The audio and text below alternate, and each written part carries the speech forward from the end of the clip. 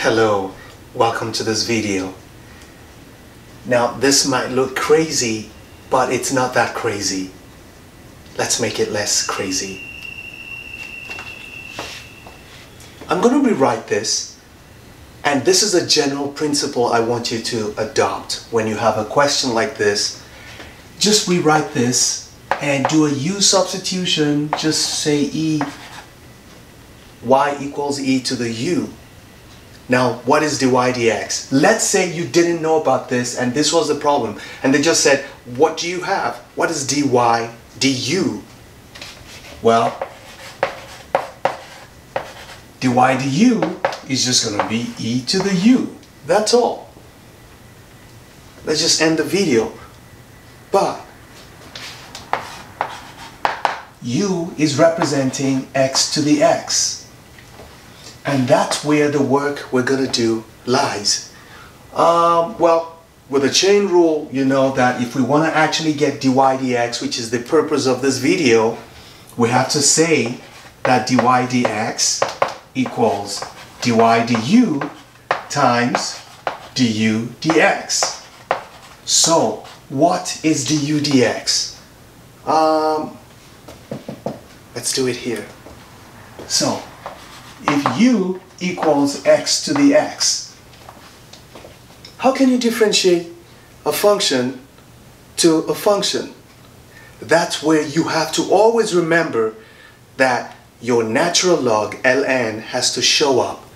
But when you put ln in any function that did not have ln, you have to also bring in Mr. E. So both of them will work together just to help you not change anything.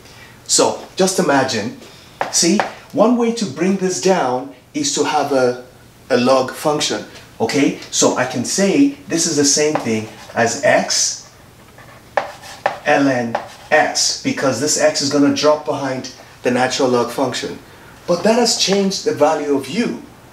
So in order to keep the value of u the way it is, you have to bring this guy in.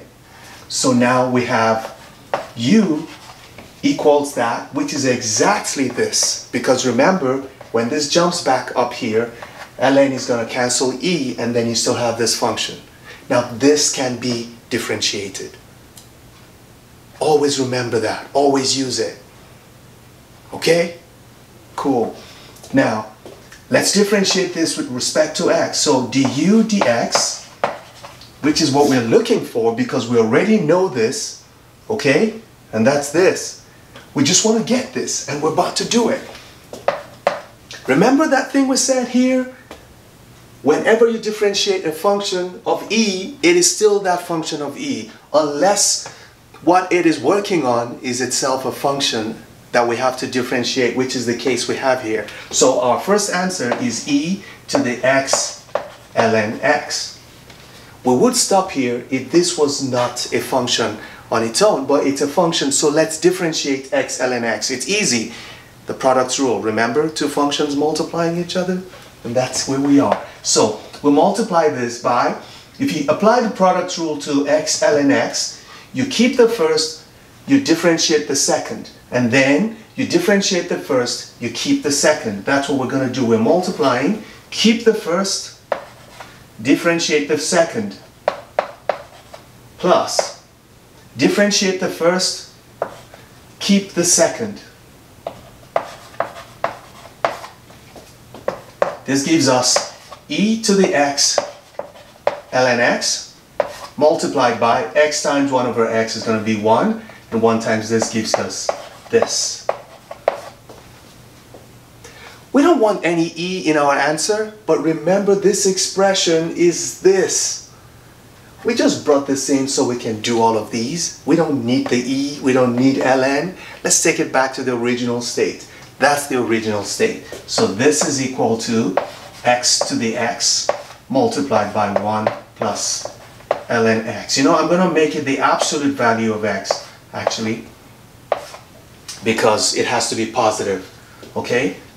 So let's put it that way.